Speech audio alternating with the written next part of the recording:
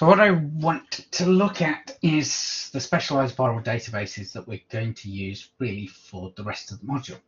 Good thing about these databases is somebody has gone and curated all of the knowledge for you, so you should have some sort of confidence in the reliability of those databases. So the first one, so I've got ViPR, there's FluDB, there's influenza viral database of the NCBI, and then I'm going to go to GISAID, and I'm going to mention the SARS-CoV-2 browser. Right, let's go to ViPR first. Now, you will see when we come to the flu database that this is from the same organization and the same community, because it looks pretty much the same.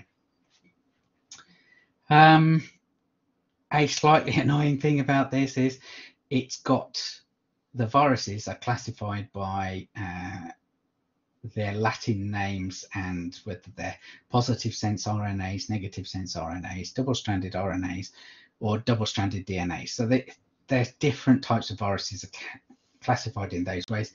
If you don't know about the classification of your viruses, that's a bit difficult. Herpes viruses you're familiar with because that's chickenpox as well as genital herpes. There are featured viruses like Ebola, which is a hantavirus, which I can't remember, is that a Bunya virus? No, I can't remember which classification are. Hepatitis C, Zika, and then of course our favourite SARS-CoV-2. So the one that we're going to access from here is the SARS-CoV-2 set of data.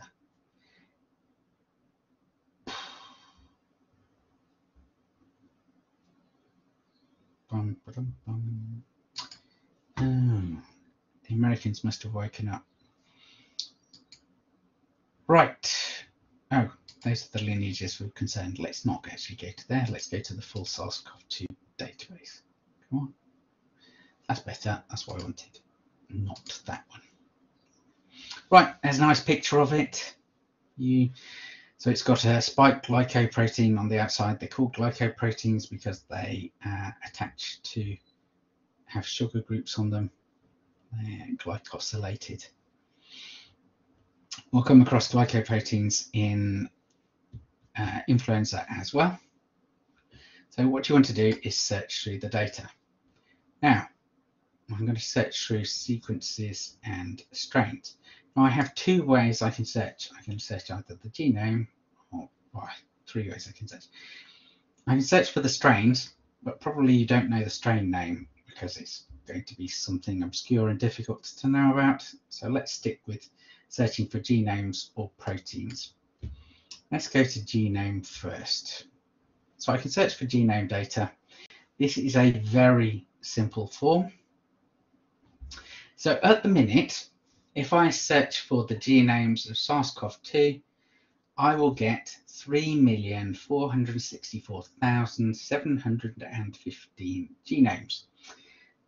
That's rather too many. So I need to cut that down to a bit smaller number of genomes. If I clicked on that, I think I might be still downloading the sequences the middle of next week. That's going to be a lot of data. My computer is probably not going to be very happy, and I might not even have the hard drive space to download that. So I can decide to search using some criteria. So we can either look at dates, so we can look at a particular day or a week or several months. Now it's got these between different years. I think you need to be a bit more specific than that because it's not going to work. I can also click this complete genome only button. So that will get rid of sequencing where you've only done a bit of the genome, because I only want the complete one. So I was on 3 million. I've managed to get rid of 300,000, but I'm still not having a good day. I can't download that many. So how can I shrink it down? So I could go to geographic grouping. So I can look at all the sequences that are available in Antarctica. Hope that gives me 0. That's a bit overly specific then. Let's go for Oceania. So that's Australia, New Zealand, and the Pacific Islands. How many do I get there? I get 12,962. That's still not particularly manageable, but it's better than the 3 million. If I was to go to Africa, how many sequences am I getting from there?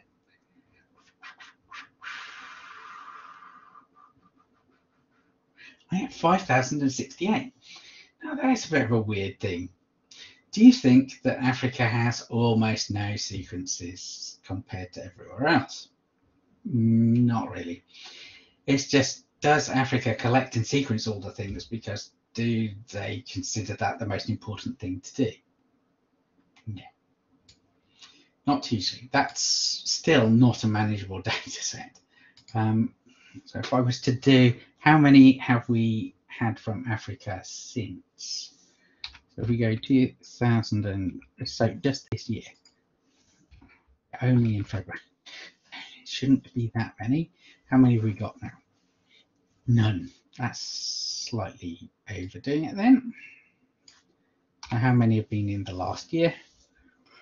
What? Why did that return none? Ah, that's better. I'm down to 3,586. So that means there are 2,000 in the 2020.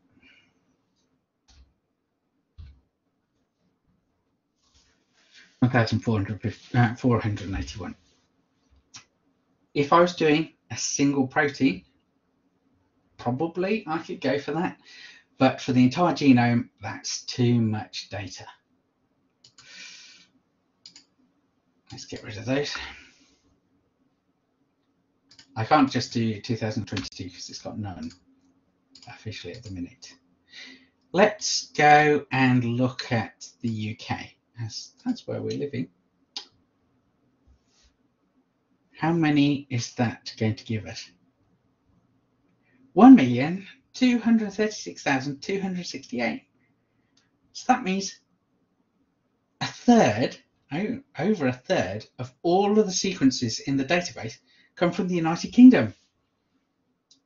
What's happening? So what's happening is Public Health in England are basically sequencing every single sample they get sent to them. They're producing massive amounts of data. So somewhere in this is Boris Johnson's sample from when he tested positive for COVID. There's a lot of data there. To be honest, there's too much. Let's pick another country. Let's pick Austria. Let's see what they're doing. 280. That I can deal with. That's a data set which is approachable, so I could grab that whole lot. I can pick the host species, which, to be honest, if I just pick bat ones and I do a search, how many am I getting? 33. That's definitely a doable. So I could do an analysis of SARS-CoV-2 in bats. Interesting thing that's come up recently and culling in Hong Kong is hamsters. Poor old hamsters can get COVID from you, and then they can spread it back from them to you, and they will have mutated. So potentially this is a bad thing to happen. So they've decided to cull all the hamsters. So there are 5 hamster genomes. You can do combinations of years and geographic regions. You could do years, geographic regions, and hosts. How many gorillas have had COVID? I can't imagine it's many, bear in mind that. I can't imagine lots of scientists are running around going, there's a gorilla. I'm going to take a blood sample from them and see if they've got COVID. Gorilla might just slap you before you do that. So these are going to be ones in zoos. Also showing they spread ridiculously easily. So if I'm going to do complete genomes, I'm going to need to be very specific by combining years and locations. Now, if I switch to doing protein instead, then this gives me more options. Oh, I didn't say there's also advanced options. So in advanced options, you can do month ranges, and you can do genome strain names, and I don't quite get why they've got this Pango genome lineage. I've got no idea what on earth that means. Anyway, if I switch to protein, this is a smaller thing because I'm not going to get the entire genome. I'm just going to get a bit. Now, because I clicked on that, I end up with more options that I can click on. So I can pick the gene symbol that I'm going for, or I can pick the gene product name. So, wonder whether it's called spike protein. Does that work?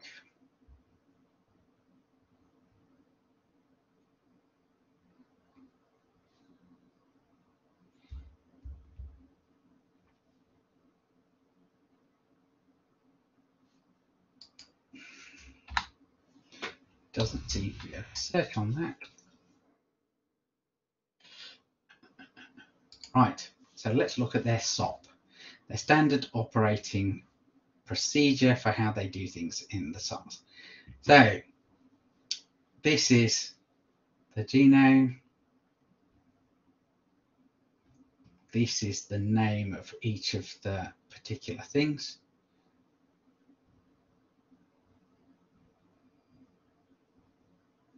So this is how they've gone through it. Oh, great.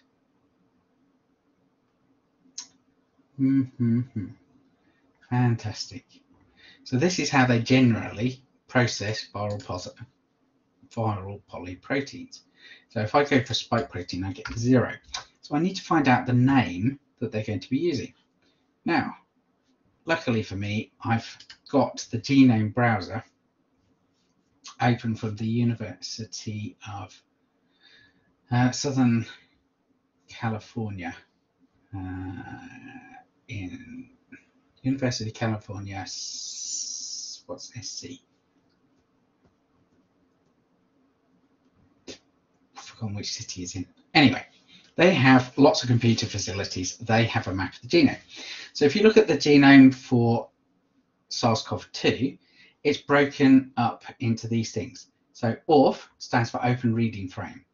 So that means you find a start codon and you just keep going until you find a stop codon, and you call that your open reading frame. Now there's two that overlap with each other. So 1A and 1AB. Then you've got this other section here, which is the S gene. Then you've got these other short open reading frames called 3A, EM, 6, 6A, 7B, 8, or whatever. Santa Cruz. Yes. So the fragment that I'm looking for, if I want to look at the spike, is called S. So let's have a look. If I can go back here, if I go for gene symbol, I should go for just S. Is that going to give me any results?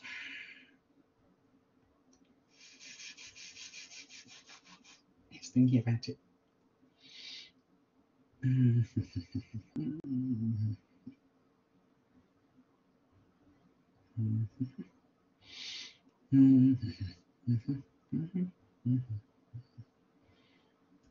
Still thinking about it. Yes, so S is a valid thing in there, but I'm getting 2.9 million. So again, I need to restrict it based on geography and country. So what did we find? Austria gives us very few.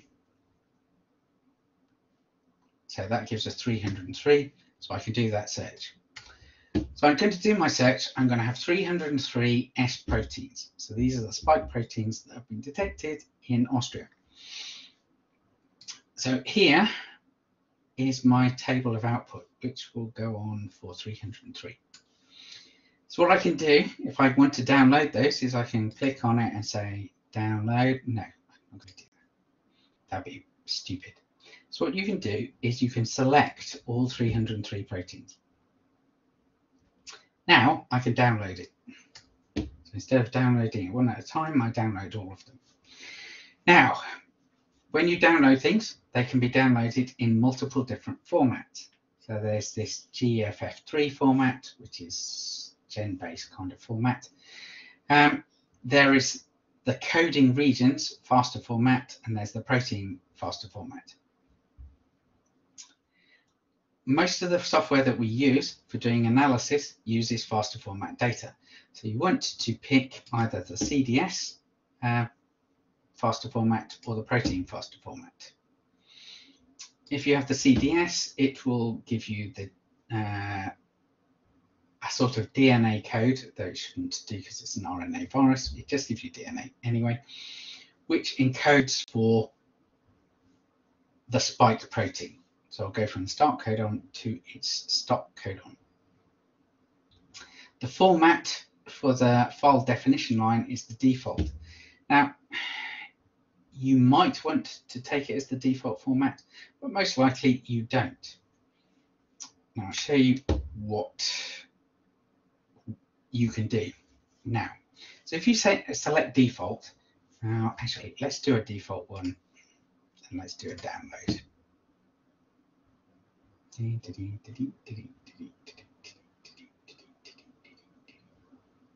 It's still 0 complete.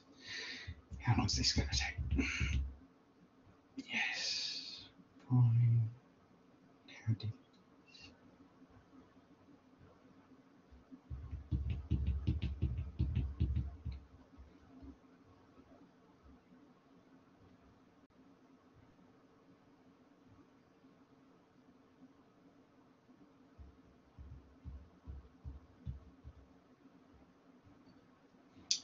Right, download's ready. It's downloaded it into my home place.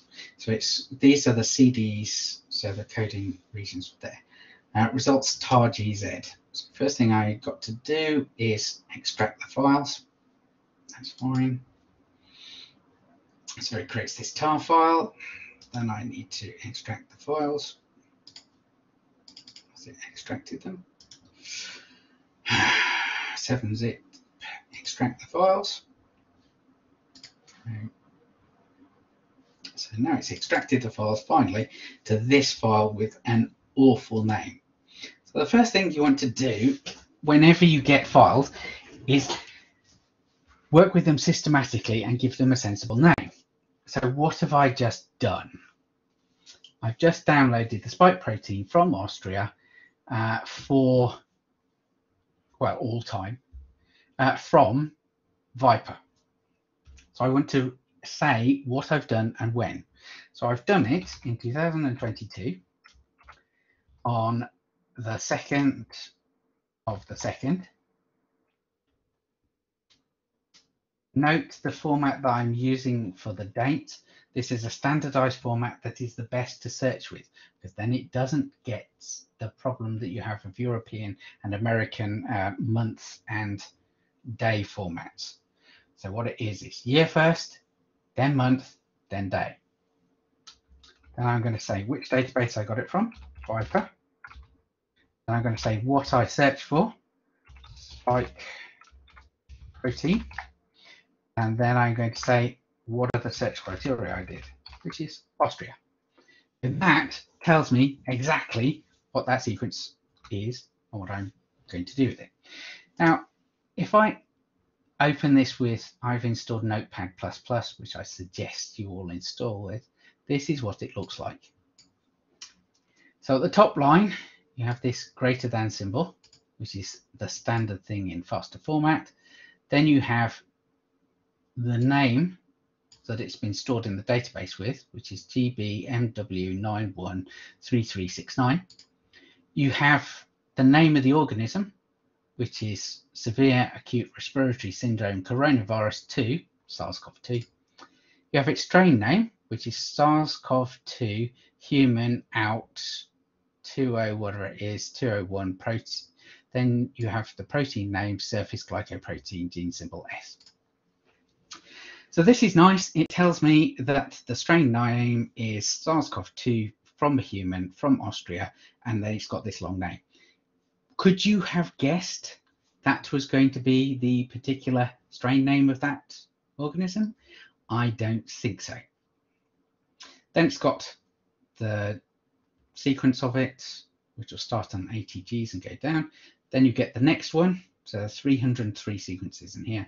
It has the same sort of thing. You have a unique identifier. You have the name of where it came from. You have this one's still from Austria, and then it has all this stuff in it as well, 2021, and the rest is the same. Now, when we come to do some analysis later, when we create a phylogenetic tree, a useful thing is knowing what is the exact date that the sample was collected. Is the exact date that the sample was collected present in this header? Not really. So it tells you it was collected in 2021, and probably within here is the actual date and times and whatever. So this was probably collected in January 2021, and it is sample number 44282. But I don't know. So I haven't got all of the information that I really want to get out of that particular set of data. I wanted to have some more information. So instead of just downloading it with its default, I'm going to download it by picking customized things. So the gene symbol really should be there. And oh, I have to add it. So the gene symbol is that unique thing.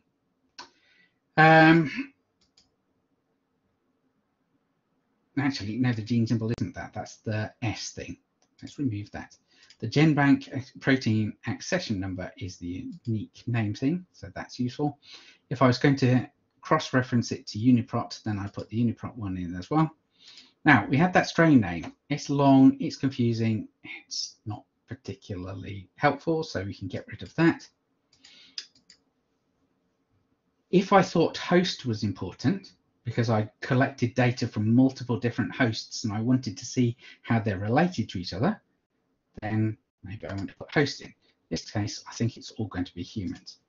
But I said date was particularly important, so I want to have date. I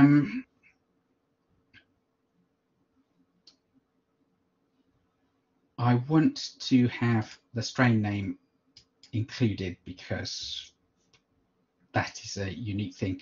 And I wanted to have country included. Probably I want that to go further up.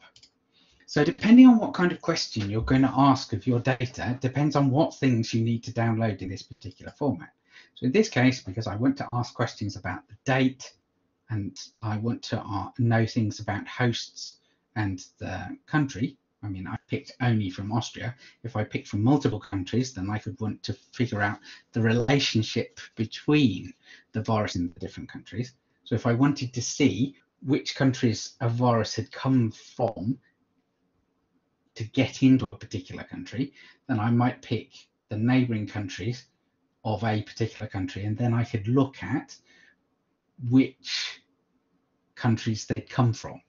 Now, because of flights, that's a bit more complicated, but we can do those kind of detections and things. So now I can do my download. So it will go and it will do exactly the same process of downloading. So if I go to my downloads, I've got another file, which is going to be called CDS, whatever it is, faster written. 1, because it's trying to do it the same number. I need to extract the files. So it's extracting the files into 1.tar. Go into there, and then I extract again.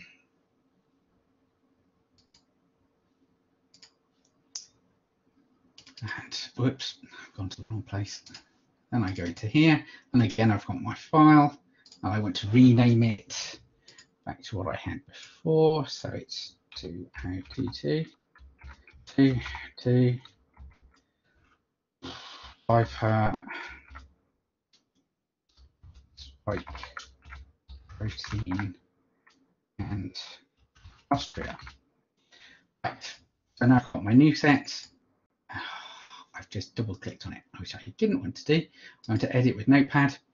So now if I look at it, because I've got Mega installed, it opened it in Mega. Now if I double click it, you see that this is the header that I've got. So it's telling me it comes from humans. It was collected in 2021 on the 6th of the 4th. It was collected in Austria. It's SARS-CoV-2, whatever it is, all those names. And this is the unique thing that it's in GenBank. That's its complete unique GenBank name. And you've got that for all of the different sequences, the 300 sequences in there. That's a much more useful file because now I can ask more useful questions about it. If you've got a Mac and you haven't got a PC, then you need to download the Atom editor rather than Notepad++. Notepad++ is great, personally. Right, now I've gone through downloading one type of file from one particular database. If you go to the influenza sequence database and do the same sequence searching, you have a more sophisticated interface. Now this is because, well, first thing that's a surprise is there are only 750,332 sequences here, not millions. We've been collecting flu data for 20, 30 years, and we have considerably less data than we've got from influenza, from SARS-CoV-2, sorry. Even in the last year in the UK, we've got nearly twice as much data.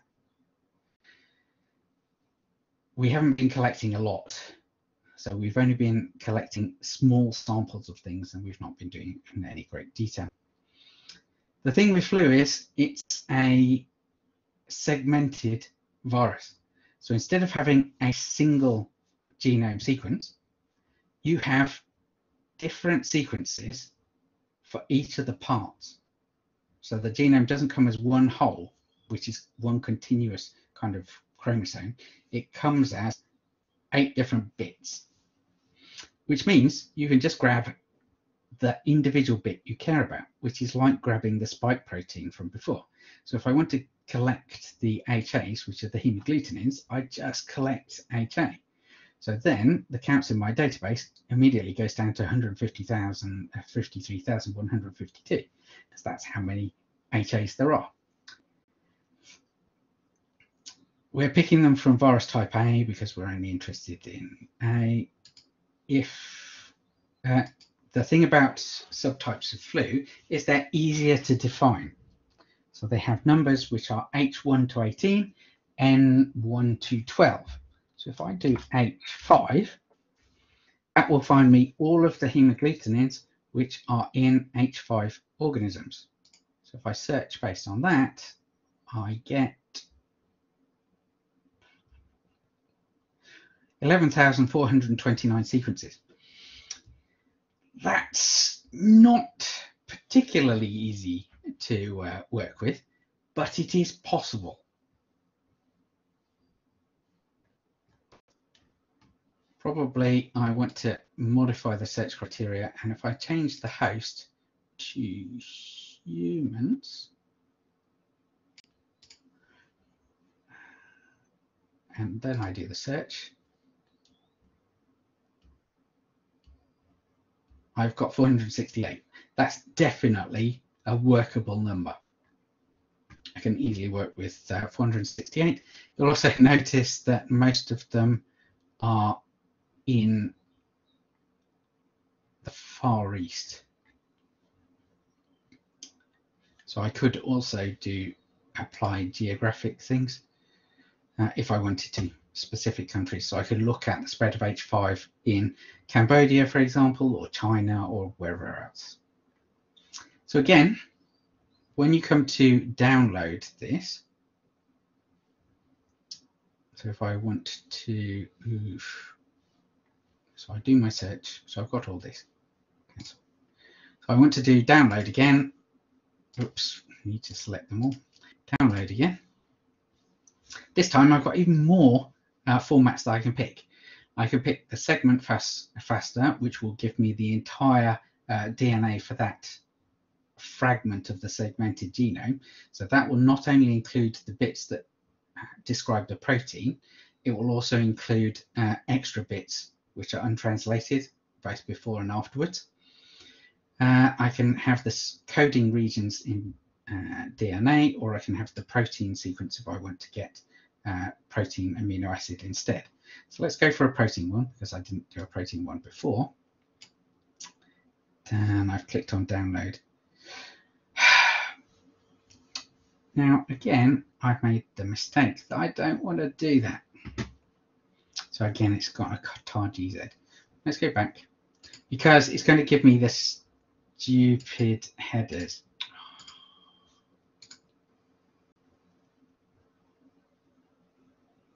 And I shouldn't have pressed the back button.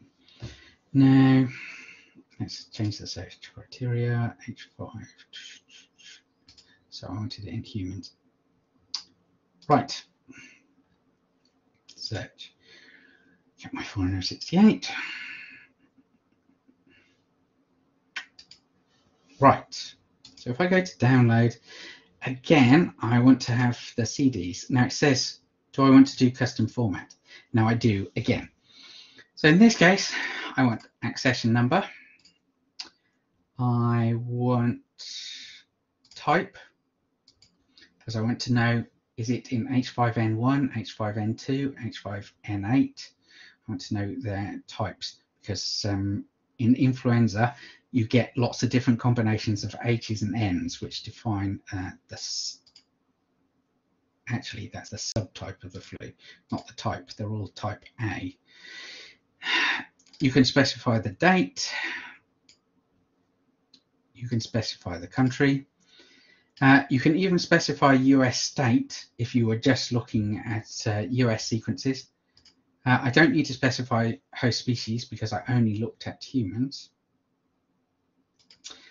You can specify season because flu is seasonal. So 2021 season is the winter season. So it actually begins in December 2021 and goes through till March 2022. So you can specify that.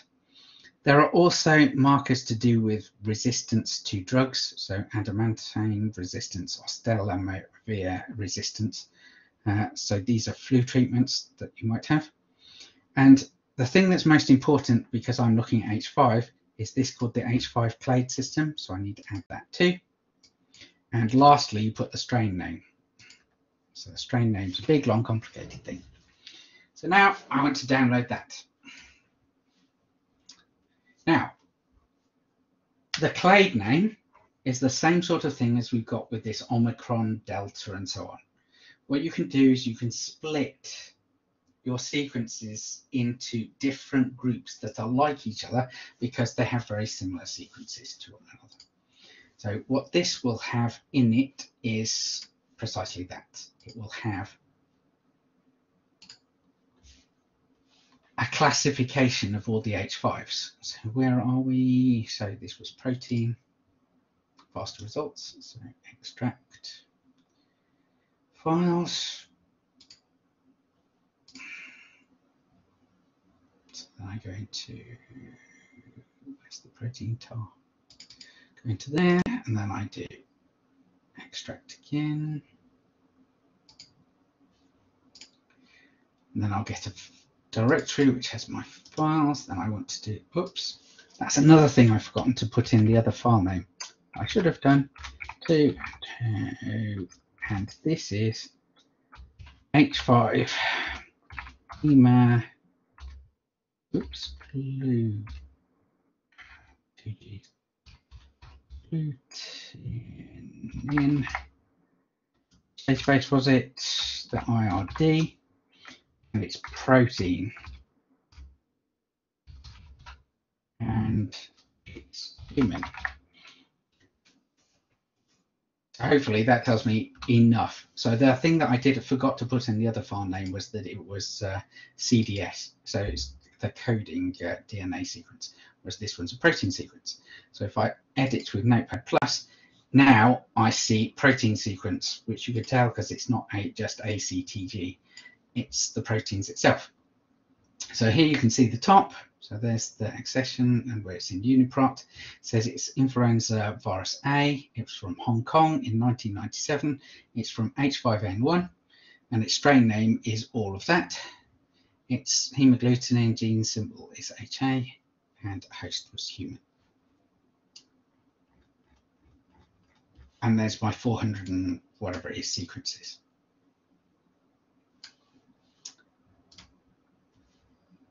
Right, so ViPR and FluDB are very similar to each other because they're created by the same organization.